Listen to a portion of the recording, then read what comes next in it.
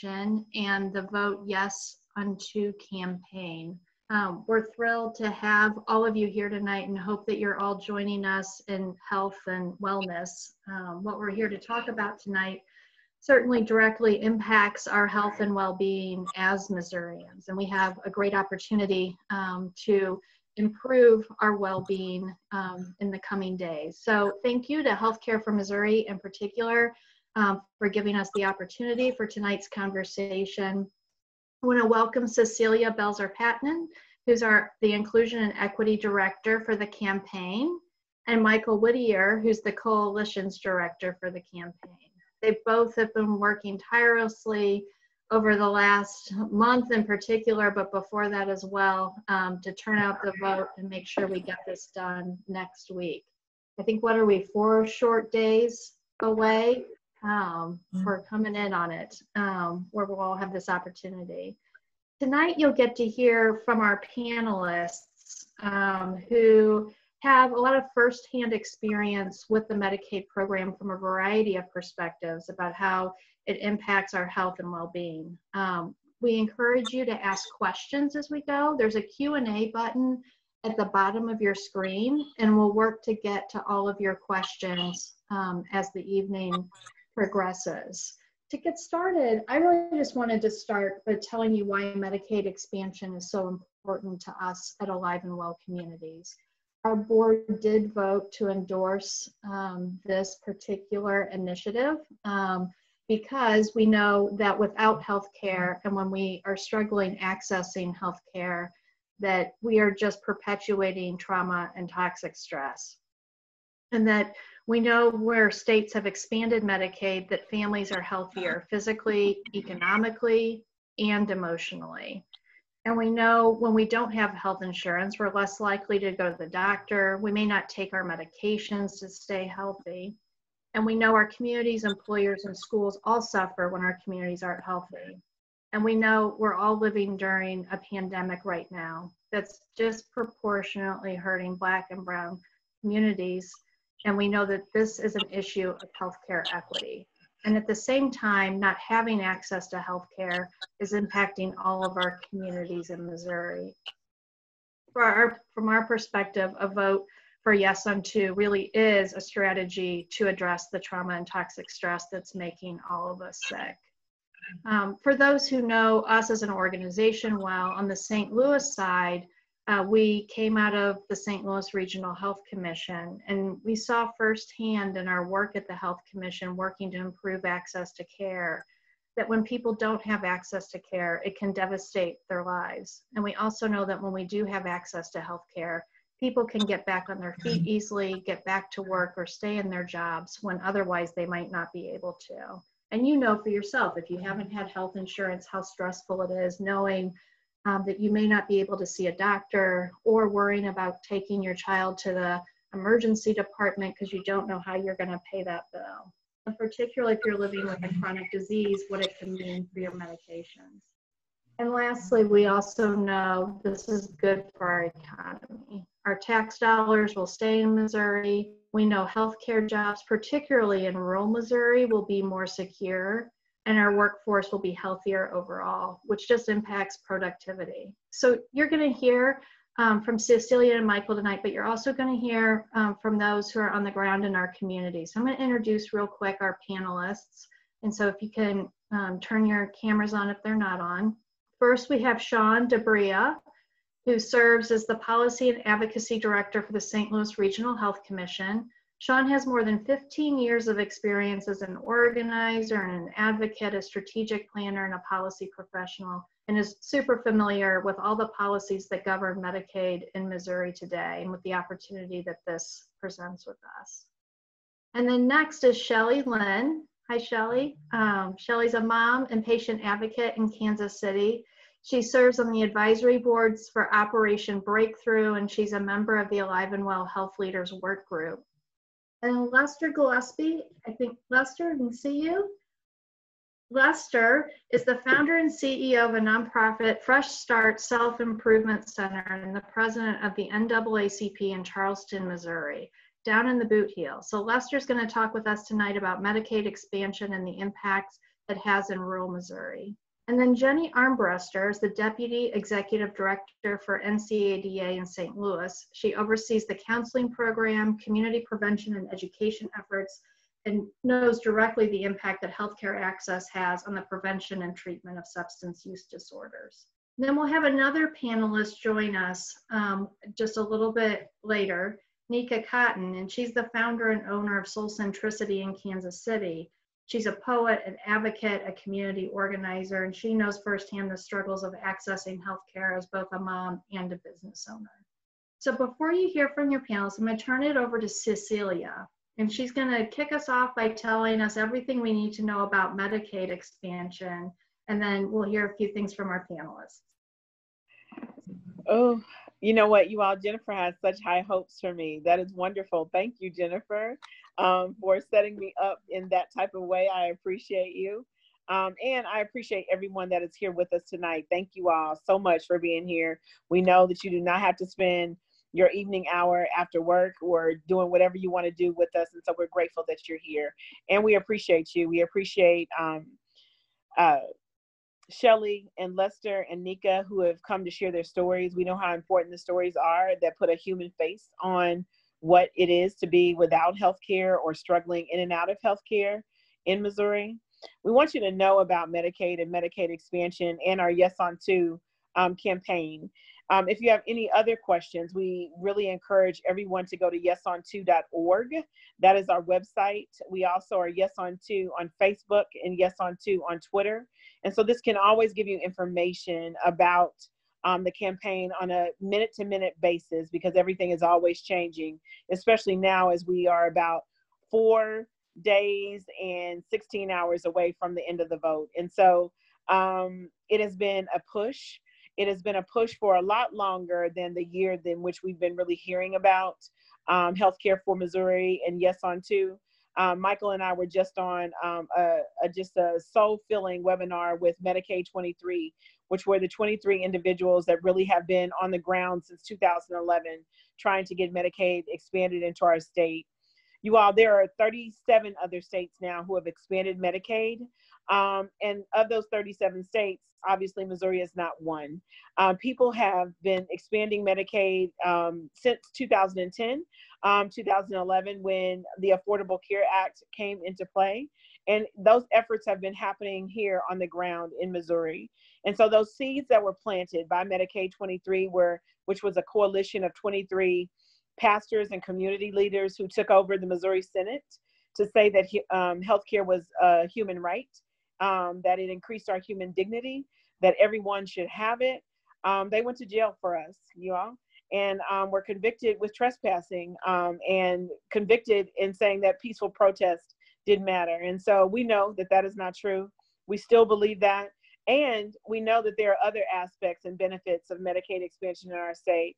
Benefits, as Jennifer was talking about, with the economic expansion of our state, and knowing that in expanding Medicaid, we can ensure that rural hospitals and urban healthcare centers can remain open.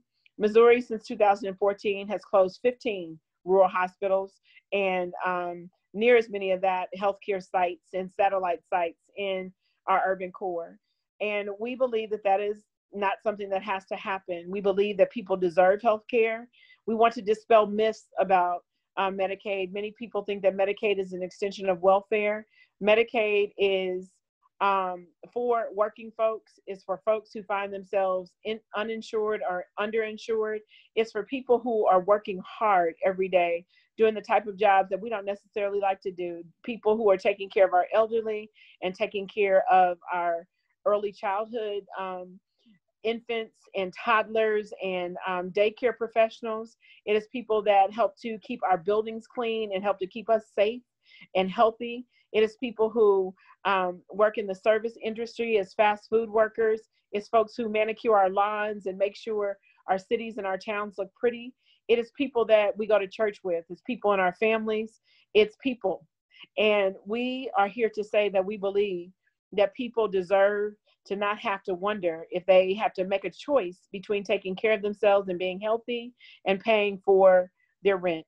People should not have to make a choice between healthcare and their utilities. And people certainly should not have to make a choice between healthcare and the food that they put on their table. And so we want to do all that we can to dispel any kind of myths around Medicaid expansion, to let everyone know what it is. There are things we will have to work out after we pass this on Tuesday to make sure everybody is getting the kind of care they deserve, and we will do that. So we don't want to pretend like that there will still not be things that we will have to attend to come August 5th. However, we want to make sure that the nearly 300,000 people in Missouri who are uninsured have access to affordable health care, because we all deserve it.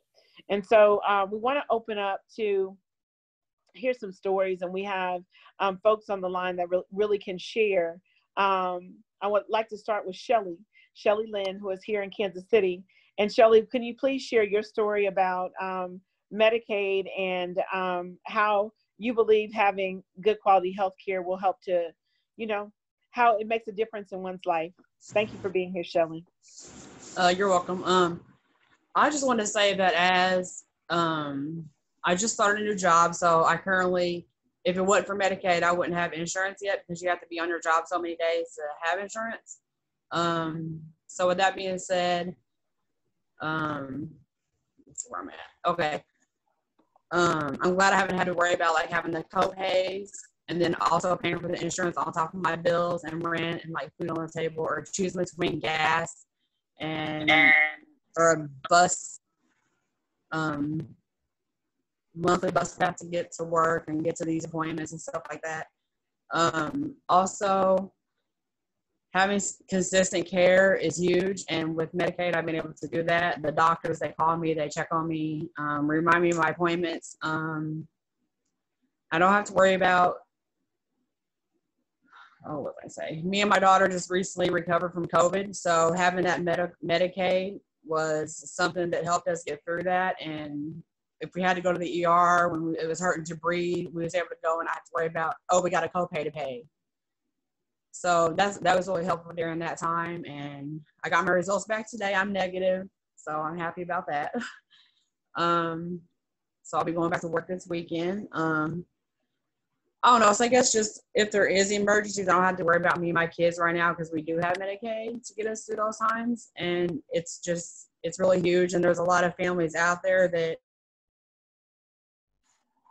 and it will help a lot more people during times of need. So, Shelly, thank you. Thank you. You're welcome. Thank you so much. You all, we're going to hear more from Shelly when we're doing Q&A from the panel. Shelly, thank you for having the vulnerability to share your story. We're so glad that you're healthy and that you're well, and that you and your daughter are taken care of. And super excited about your new job. So yay. Thank you. So Lester, yes. You're welcome. Lester, can you share your story about why you believe that Medicaid is helpful for you? Well, I have a non-for-profit organization called Fresh Start.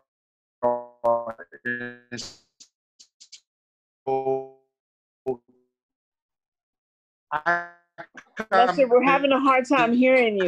Contact with and through our work at the agency. Can you hear me? We can hear you now. Thank you. Okay, thank you. Okay, so what I was saying was I have a non-for-profit, and I have our agency serves the entire spectrum of the community, whether it be the elderly, whether it be the youth, and whether it be older adults. And so in doing it, what I see, the good thing about this is that, and I'm claiming already that it's going to pass on Tuesday because I'm excited. I've been putting out signs telling people voting yes. And so what I see being a great benefit is that it's going to open up so many doors for hospitals to maybe start getting some real workout within satellite centers, within these small rural areas in this community. We had a hospital that the only OBGYN down in the southern Boot Hill, it closed. And so now some people got to drive 80 to 90 miles to go up to Cape Girardeau, Missouri to see OBGNY. So make sure that those services hopefully come back through this expansion. But the other part of it is that it's very important as far as like for instance diabetes.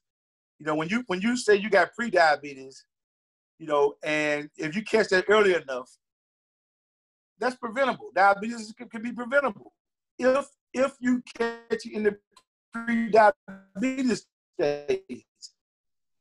You can do things like exercise. You know, make sure you're eating correctly. There's not a lot of education going on in those areas, and so what happens is that when they're not educated on the subject, and then they get diabetes, then it's more of a worry because then they tell them all the harms of having diabetes, like losing your feet, your toes, your leg, and then people just get worried, and some people continue to go down that road because we don't have access to health care. Yes. Right. Thank you, Lester. So Lester also is going to be on the panel. And so Lester, you are such a wealth of information. Thank you for sharing that about education. And you'll have some time on the panel to go into some other issues that you would like to share with us. Okay. Okay. Thank you. Nika, are you on? I don't think Nika is here yet. And so what I suggest that we do is to start with our questions and answer questions from the panel. And then when Nika gets on, she can join and Nika can share her story with us as well. So I'd like to start with you, Sean. And I'd like for you as a healthcare professional, as a person who understands policy and all the stuff that often a lot of us don't understand, can you tell us about Medicaid and tell us about its intended purposes? Well, thank you for Cecilia, and thank you for Live and Well having me here. I think you went through it beautifully at the beginning, so I'll just kind of reiterate some of the points that you made. I think it's fitting that we're talking about Medicaid today for a variety of reasons. One is the 55th anniversary of Medicaid being implemented along with Medicare. And then also this was the day for John Lewis's funeral. And it's really difficult to understand Medicaid, how it came about without understanding the stream of time in which it sprung up in, which was right in the middle of the civil rights movement. And so Medicaid and Medicare probably would not be possible in terms of the scope of this influence if not for the civil rights movement.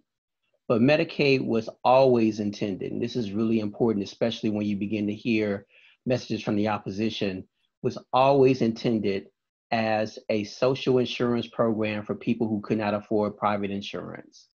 Not simply for the vulnerable, quote unquote, not simply for the elderly, not simply for people with disabilities, but anyone who could not afford insurance in the private market. So it's always been intended to be that safety net to give people healthcare access, regardless of their station, when they could not find coverage in the private market. Thank you for that. Thank you for that, Sean, because I think that's really important, right? And I think it's important to help people recognize that we shouldn't have to be arguing about who deserves it, right?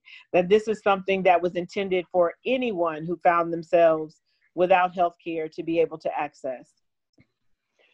And I think it's also important to understand that the moral basis of Medicaid is the fact that we as a society have made the decision that people should not go without healthcare access simply because they don't have enough money to be able to afford private insurance.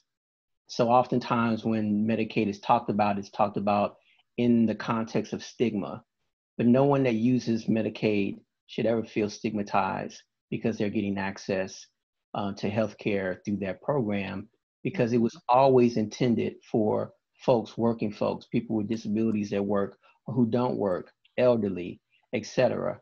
And another part, and then I'll let you move on. is the fact that Medicaid has always been a partnership between the federal government and state government.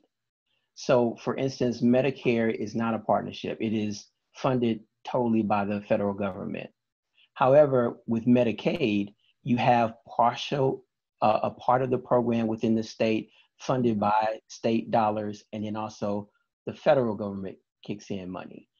And not only with that funding arrangement, but also in terms of the way programming is developed, is very much catered towards the needs of the people within that state.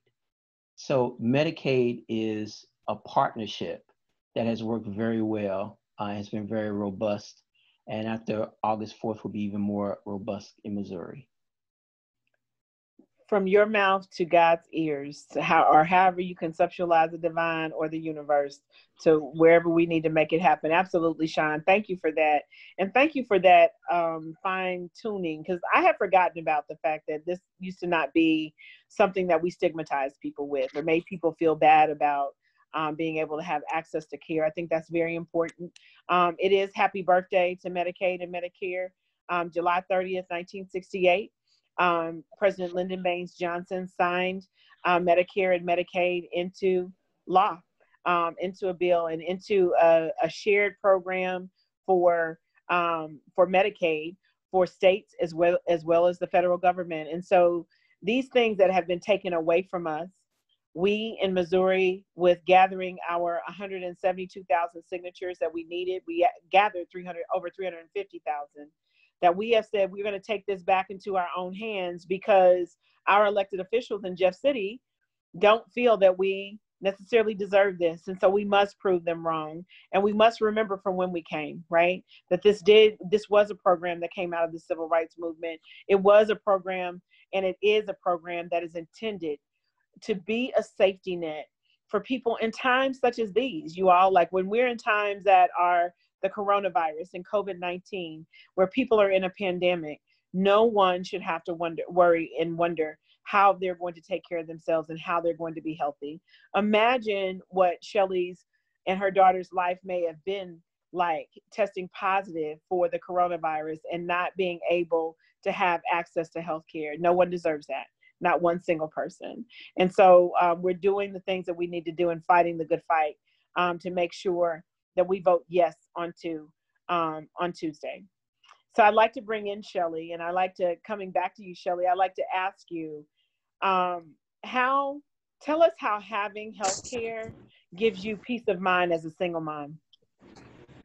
I don't know, as I said earlier, just during this pandemic and just getting a job and not having insurance, it was helpful to have that Medicaid to rely on to even go get tested when I did get sick. Otherwise, it would have been, I don't know, I think I was told the COVID test, for your second one is $150 if you have to go back to the same place twice. So I was glad there was other testing sites as well, like through Casey Care and stuff, that took my insurance to be able to take care of that because of Medicaid. I looked at my toy box. Okay, go ask them. Sorry.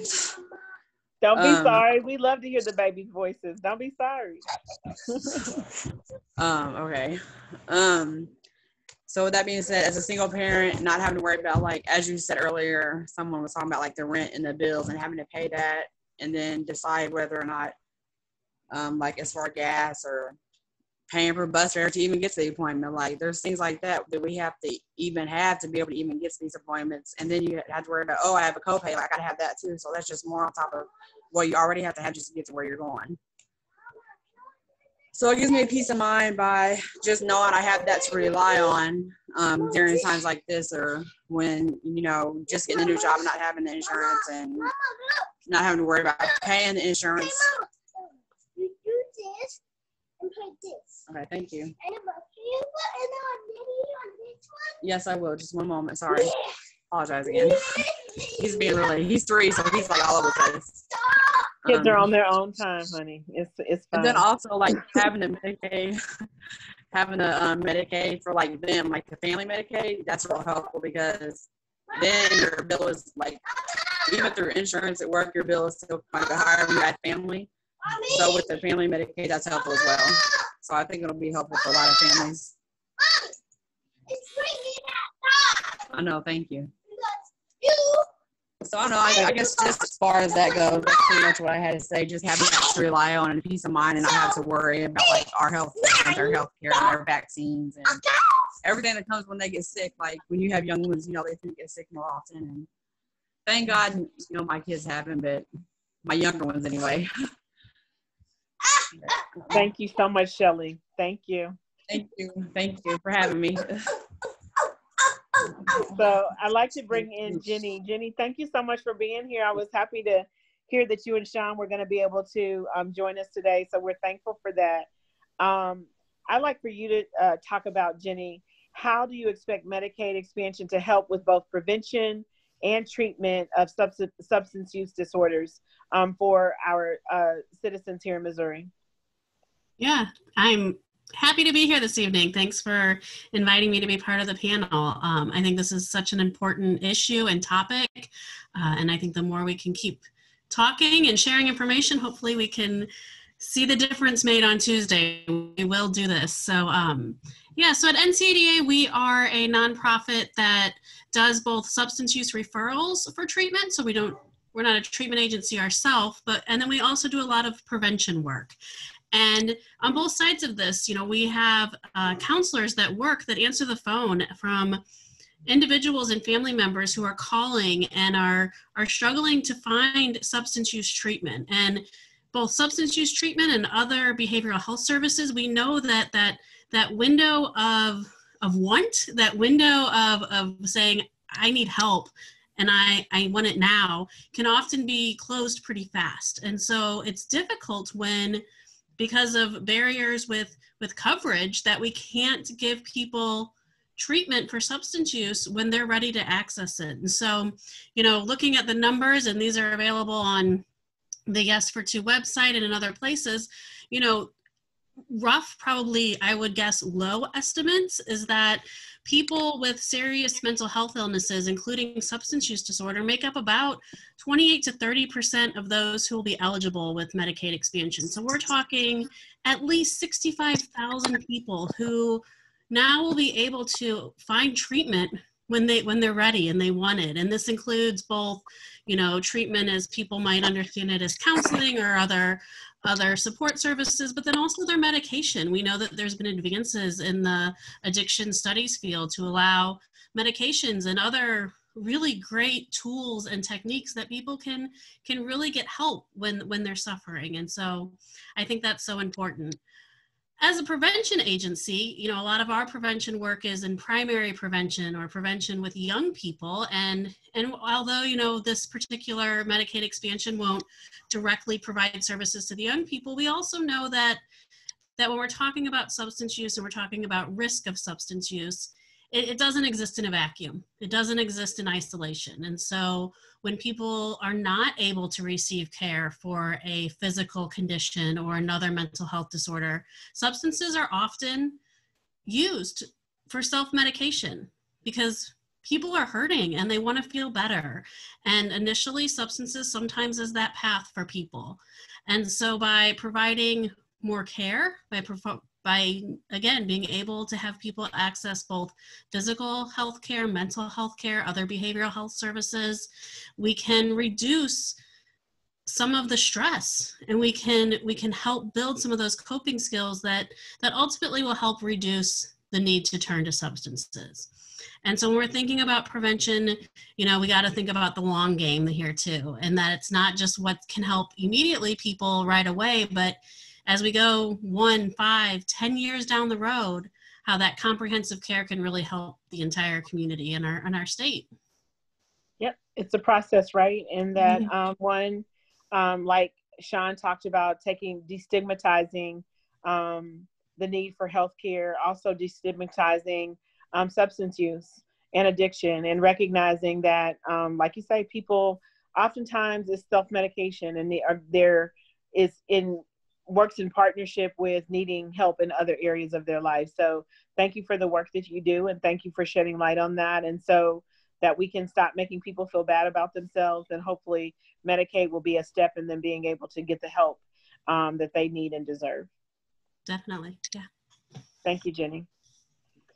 So Lester, can I ask you another question? Yes. Okay. Okay, you sound better now, so yay. Okay, It was rough. great. It was rough there for a minute, Lester. Okay, can you tell us what impact you expect Medicaid expansion to have in rural Missouri? Well, I mean, I just see the importance of everybody not only getting behind this, but and supporting it, but also, you know, the education piece of it. And so I believe once people get educated on their options as far as healthcare is concerned, access to healthcare, prevention programs, it's in a rural area that's going to be powerful because they, you know, in the Boot Hill, we miss out on so much because, of course, we're not an urban area because we're real rural, and so we don't get the information that we need as far as like what all does it cover, what all does it entails, and so I just think it's going to be like a breath of fresh air for the rural areas because now they're going to be able to get some quality service and be able to get their needs met as well as feeling good about themselves, because when you feel good and you got access to healthcare, you tend to not only feel good about your health, but you feel good about your person, who you are. And so I just think it's going to have a everlasting impact. And so we're just ready for it because I see so many people suffer because they don't have Medicaid. And I just think it's going to make a big difference in our area. I think so too, Lester. I think you hit on something really important when you talked about that it's not only going to help us with healthcare, it's going to help with the whole person, right? I know as a veteran educator, when I could see a family was doing better, their child did better in school, their child's grades were more stable, their child's attitude was better, their mental health was better. And so ways in which Medicaid can not only help people be more healthy and well, but also help people to be more engaged in their life, in their town, possibly in their state. You know, and I don't think that we think about those overarching things that can happen. So thank you for bringing that up, Lester. I really appreciate that. Nika, are you here? Oh, I don't think Nika's here. Nika has a fabulous story, and I can share some of this because we've been speaking about how important Medicaid is for entrepreneurs in our community, for people who have to work for themselves, for people who are in between jobs and doing different ways of working. It allows them to at least feel safe around their health. And so Nika was going to speak about that, how when she first started her business a couple of years ago, how she did not have access to healthcare and how scary that was for her, and how a recent illness has helped her to realize that being able to be on the front of getting some preventative care and catching things early has really helped in her health. And so these things are important. We would like to open up for questions. In case anyone has any questions, please feel free to put your questions in the chat. And so in any kind of way we can move forward with that. Do we have any questions yet? Let's look.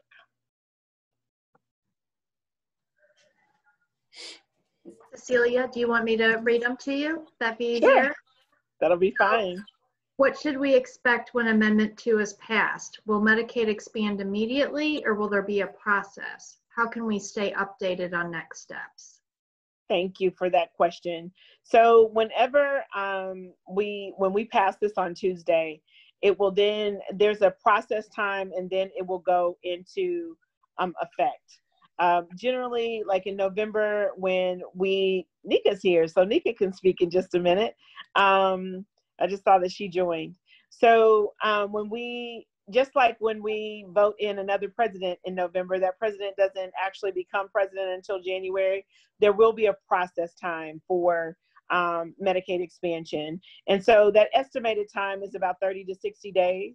And so it will be expanded into our state in 2020. It just won't be August 5th, right? It'll happen in a process from that time. But we will be able to move forward and to recognize that people will be able to have affordable health care.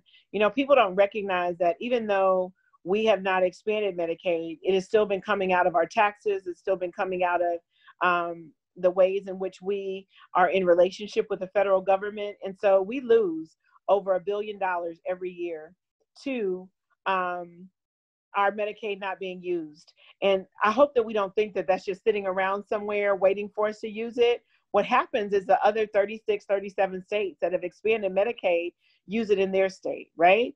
And so we know that this is going to be coming to us as soon as possible after August 4th when we vote yes on 2 and we win this.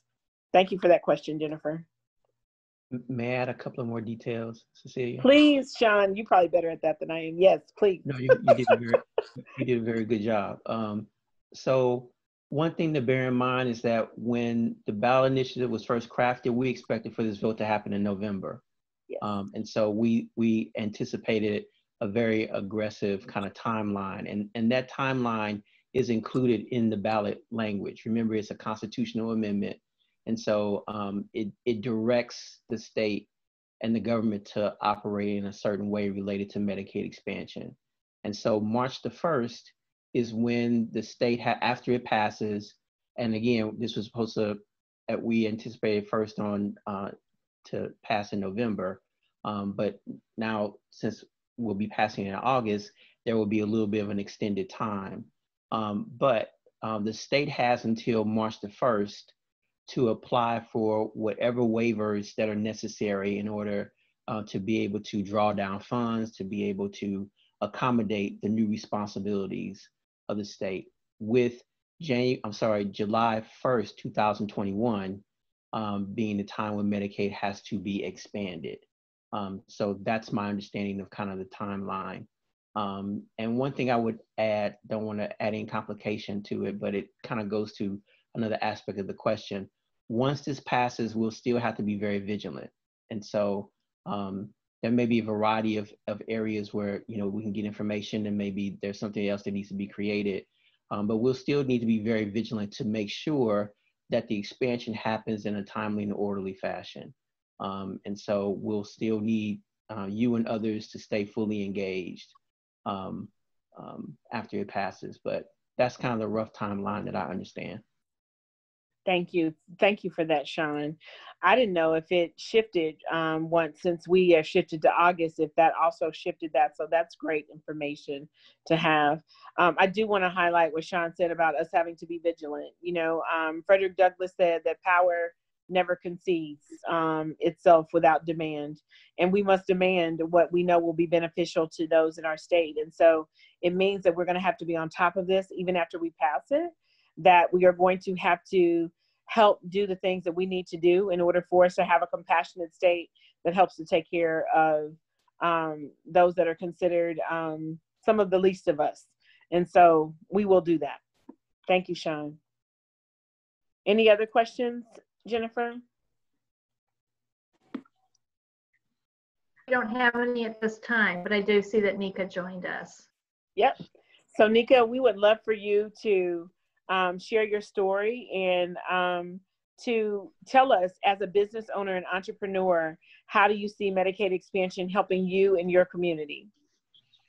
Yeah, definitely. It would be so great to be able to have some health care while I start my business. I'm doing my business full time right now. I don't have time to get a job so that I can have health insurance.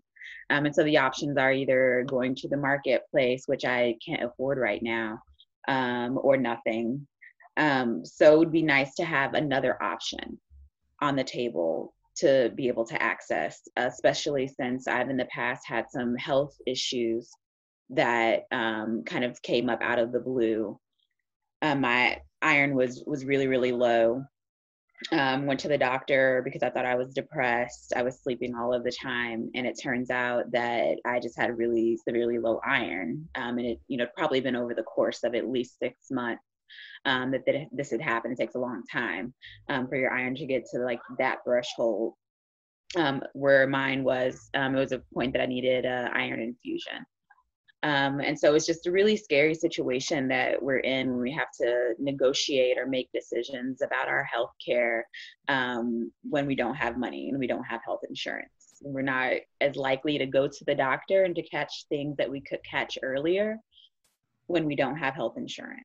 So it is so necessary for people like me, people who are, you know, venturing out, starting businesses, shift gigging, who are below that threshold, who are just really trying to make it to the point. I would love to be in a place where I could afford private health insurance. One of these days, I'm gonna be, health insurance is like a rich people's thing. So, but at this point, you know, just being able to have something to fall back on, something to be able to take care of myself. I'm a single mom. You know, I always make sure my kids are taken care of. It would be nice to be able to take care of myself, to have some health care. Thank you for that, Nika. Health insurance should not be a rich people's thing. It should be an everybody thing. And so thank you for opening your heart and sharing with us and sharing your journey. And when we pass this thing on Tuesday, we will be able to shift that and change that. So thank you for that. Any more questions, Jennifer? Have any questions popped up? We don't have any other questions at this point. For Well, those maybe in the audience. Yeah. Maybe we just did a good job, y'all. Yay. Lester and Shelly and Nika and Sean and Jenny. Rock. Yay. Michael has left you all because he has another Zoom.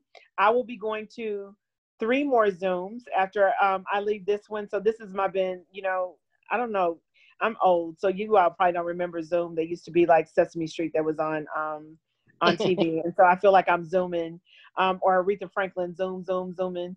And that's what I feel like lately. But it is wonderful to be able to share out the information to everyone, to all the far reaches of Missouri, to down in the Boot Hill. Mr. Lester, I had never been in the Boot Hill before January of 2020. And so, you know, I was stereotypical and thinking it's no Black people down in the Boot Hill. It's a whole bunch of Black people down in the Boot Hill. Yeah, been able to experience folks, you know, in Northeast and Northwest Missouri, Mid-Missouri, Southwest Missouri, obviously Kansas City and St. Louis. And so it's been wonderful to be able to really share out this information and help guide us around our self-interest, right? So we vote in ways that will make our lives better. And so I love being on here with Alive and Well. I thank Jennifer and Abe and Sean and Vontrice and Teddy and all the other ambassadors who are working hard to make this happen, along with the Alive and Well staff. So thank y'all so very much. We really appreciate you. Cecilia, thank you to you and Michael. Truly, we know how hard you're working to make this happen for all of us. So thank you. I have one last question for you. So we're going into a weekend. And we'll be talking to our friends and family, telling them that they need to get out and vote, of course, safely. But they may be getting some mail that says things like, this is going to break the state budget. What do we tell them? It's a lie. It's a big fat lie. It's a myth. What we actually know is that those other 36 states that have expanded Medicaid and that Medicaid is up and running in their state, it's not up and running in Oklahoma yet, because Oklahoma just expanded. They just voted about 2.5-3 weeks ago. And so in those other 36 states that have expanded Medicaid, no one has said, we don't want this, we want to repeal this. Actually, what they have found is there's been a boom to their economy in the states. There has been a boom to their healthcare in the states, upwards of about $8 billion in each state at least. They have found economic advantages to Medicaid expanding in their state. So they have found economic advantages in rural hospitals remaining open, rural hospitals opening, extended and expanded healthcare in their state. So not only their rural and urban hospitals being able to remain, but also satellites. They have found that it is expanded by an average of 26,000 jobs per state that has expanded this. So that myth is going to be the one that our opposition says, you know, it's going to break us. It is not. Another myth that they're going to say is this takes from the education budget. That's a huge myth, y'all. No one puts money in education and then dips in that from transportation or healthcare or housing. That is not the case, right? And so we know that there's a 90% federal component to Medicaid expansion that has remained and been sustainable since 2011. And so that has not changed in any state. So we'll know that we'll get 90% from the federal government and 10% comes from our state. People have said that this is going to increase our taxes. All the studies that have come out have shown that there's actually been a neutral aspect of taxes. So that means taxes don't go up or they don't go down. They remain the same. And again, it's increased the economic viability of our states. And so that's what we want for us. You know, we would love for those 14 rural hospitals that have closed since 2015 to be back opened, or for something new to happen in those areas, so people don't have to drive an hour and a half to get to St. Louis or Kansas City when they're ill. Yeah. Thank you, Cecilia. Yeah. Sean, were you going to add something? Maybe a couple of things, and I see in the chat where Sean was asking, are there other myths that need to be dispelled? I think one thing about the budget that we need to keep in mind is that oftentimes when people talk about Medicaid taking up so much of the state budget, it's important to realize that a lot of Missouri's budget is made up of federal dollars, federal match dollars. So to the degree to which we have a $23 billion budget, a significant portion of that is already federal dollars. Missouri is very aggressive in getting federal dollars, whether that's for transportation or healthcare or education. And so the opposition to Medicaid has very little to do, expanding Medicaid has very little to do with Missouri being allergic to federal dollars. We love federal dollars in every other context other than this one. Another thing to keep in mind is that 10% that is the state share. Many other states have offset that by moving certain populations that are already on Medicaid into the expansion category. And there are a variety of ways of doing this. One is through the medically frail category. There are other ways of doing that as well. So there are all the incentives within the policy that gives a state that is really committed to giving healthcare to their citizens of being able to reduce the state share as much as possible. And so even within the range that is included in terms of what people will actually see on the ballot, it says very clearly that Medicaid expansion will have no impact upon taxes. So the myths that are being propagated out there is really disinformation. These things about budget and things about another myth, another disinformation piece is that, and Cecilia alluded to this, that, well, you have to choose. You have to choose between people with disabilities and the elderly who really deserve help versus able-bodied people who don't really need any help. And that's a myth, and it's disinformation. First of all, it pits us against one another, which is not something that is a natural aspect of policy. There is no reason why elderly and people with disabilities need to be cut in order to give a broader swath of people healthcare under expansion. The fact of the matter is, the supermajority in Jefferson City they've been cutting education and cutting programs for people with disabilities and the elderly without there being expansion. So that false choice is something that we'll probably be confronted with a lot over the weekend and right before the vote. And the principle to keep in mind is that it is a false choice. There are enough resources, particularly with Medicaid expansion, to make sure that no one has to go without.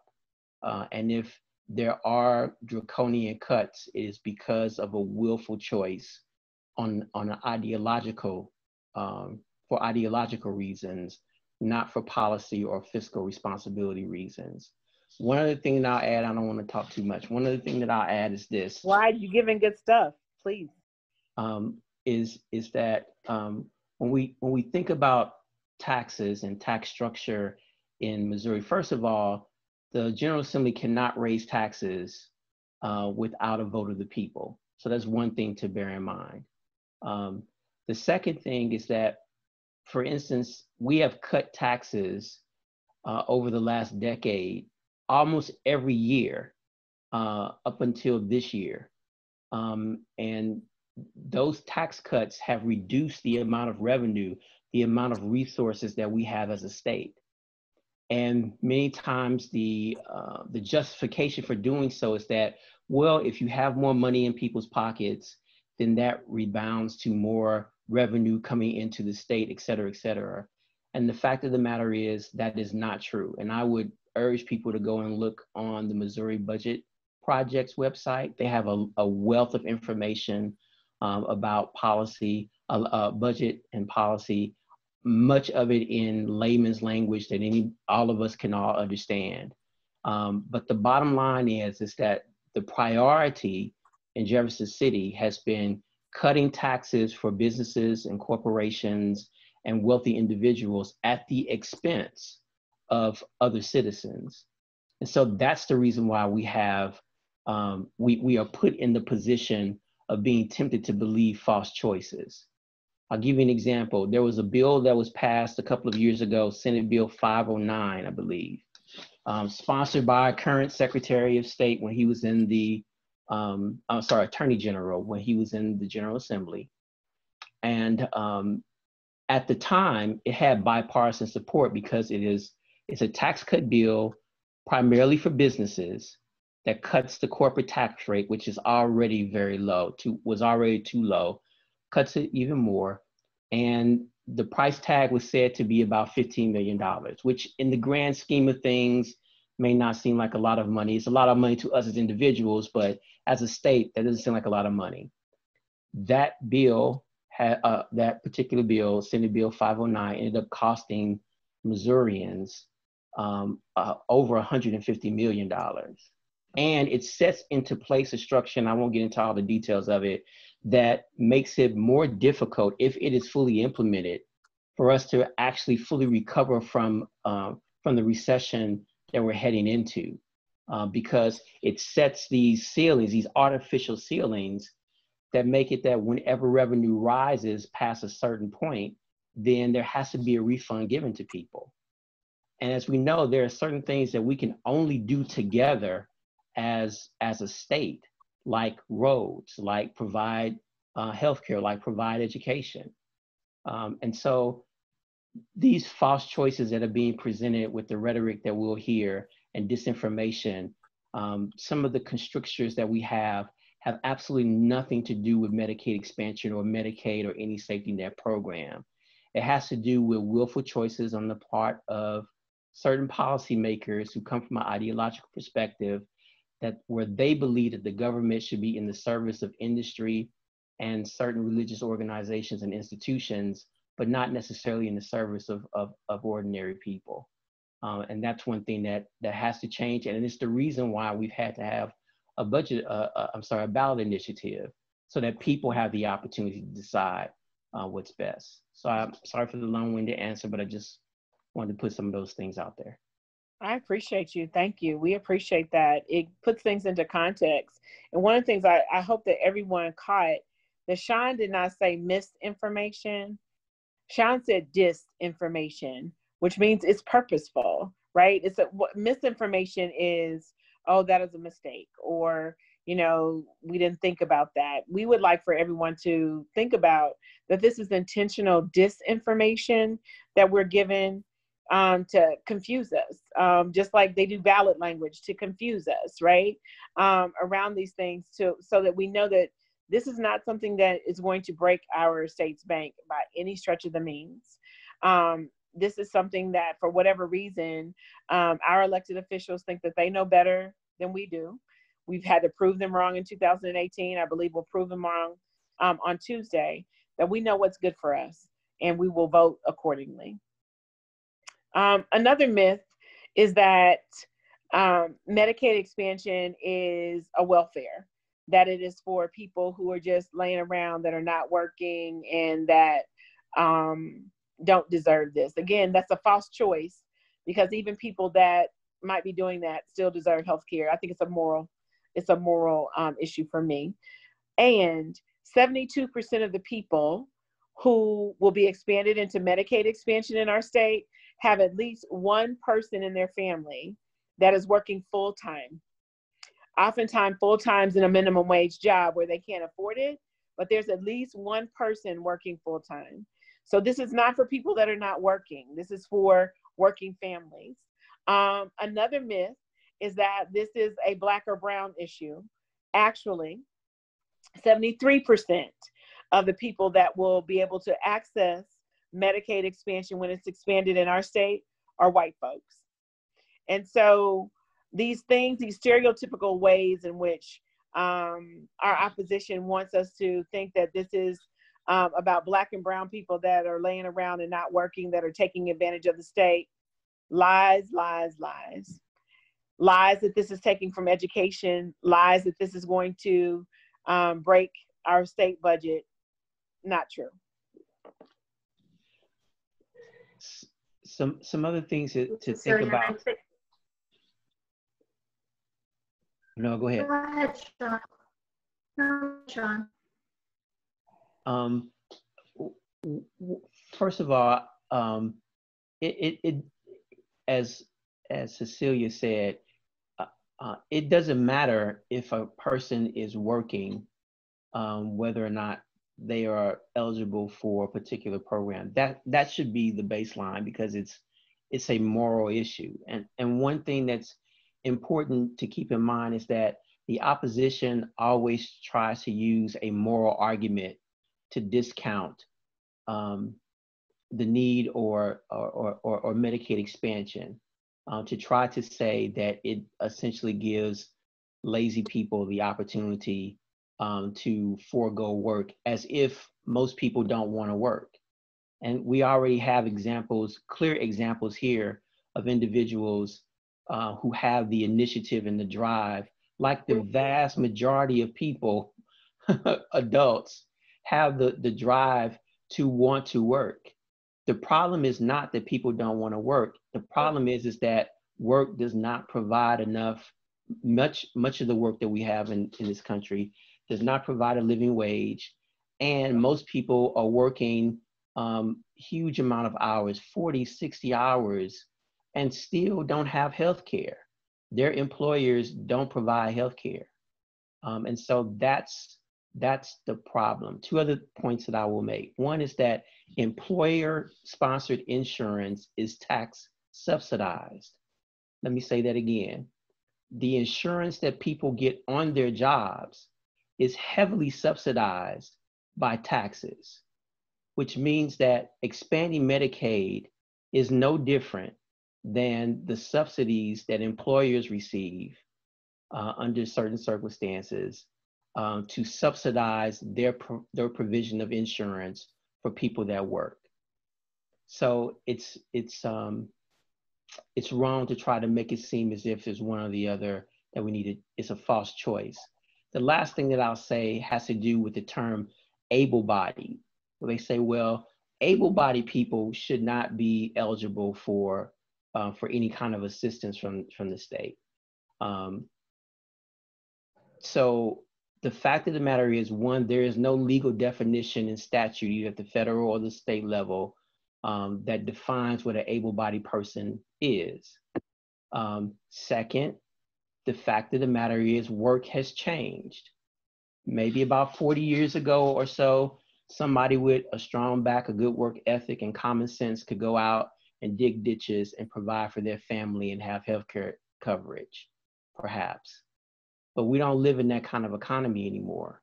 And so a person can be able-bodied or not, and be working, as people are already in this circumstance, 40, 60, 80 hours, and still not have health care.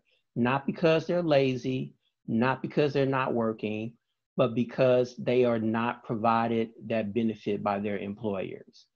The fact of the matter is there are billion-dollar corporations that have obscene levels of profit who the majority or a good portion of their workers qualify for both Medicaid and SNAP, and or other forms of safety net assistance. And that should not be. That should not be. They should be providing their workers with health care, but their workers are being subsidized by our tax dollars, and that's not really talked about very much. Not saying that's wrong, it's not their fault, but the fact of the matter is we don't have an equitable system, and Medicaid expansion is designed to try to make things a little bit more just.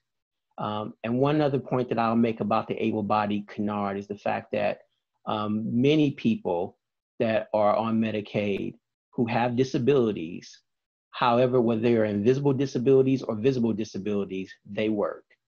And the vast majority of the people that have disabilities, they would love to work, but the system is constrained by administrative burdens that makes it very difficult for people, whether they have disabilities or not, to be able to be gainfully employed and still have the access that they need to health care. There are many aspects of Medicaid, home and community-based services that simply are not available in the private market unless you are extravagantly wealthy. And so that access that's provided through Medicaid for workers with disabilities is absolutely crucial. And Medicaid expansion helps to stabilize the program for everybody. So those are just some points I want to add.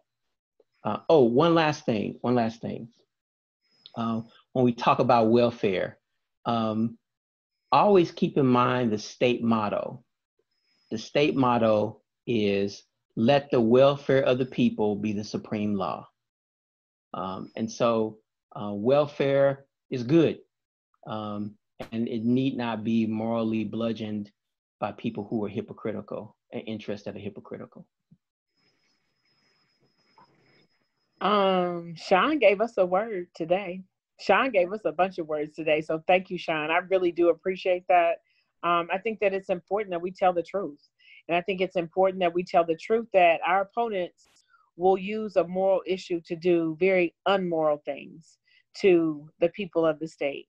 They'll use a moral issue like welfare, or a moral issue like people are lazy, or whatever they lie they come up with, to do drastically unmoral things by putting profit over people. And so let us dispel all of those rumors and that disinformation and the misinformation that happens. And let us utilize all of our collective power, collective irritation and rage, and collective voice by voting yes on Tuesday. Thank you, Jennifer. I really appreciate being here. I wish I could stay on longer. If you all have more things, Sean can answer anything that's right there, I can tell. But I have to hop off for a 7 o'clock. And I look forward to... Keep on, Cecilia. I will. Thank you all so much. Bye. Bye. So we will conclude for the evening. Just thank our panelists so much for being with us tonight. Sean, for sharing your knowledge and wisdom. Shelley, for sharing your story, and your children. We love seeing their faces as well. So it's great to have you on, Shelley. Lester, always good to have you. I know you're out there helping the kids at Bowden Center in Charleston, Missouri. So thank you. Jenny, thank you for bringing the story around substance abuse to the table. And Nika, always good to see you. And thank you so much for sharing your story with us. And congrats on Soul Centricity. We can't wait to see that take off in Kansas City. No, thank you so much, Jennifer. Thank you. So, today I know John Lewis's funeral took place, and there's a quote that I saw from him today that really struck with me in this conversation. So I'm just going to conclude with that democracy is not a state, it's an act, and each generation must do its part to help build what we call the beloved community, a nation and world society at peace with itself. And I think voting yes on 2 is a great way to live out his values and vision for our country. So with that, we'll say good night. vote yes on 2, and we'll see you all soon. Thank Bye-bye. you. Thank you. Have a good evening.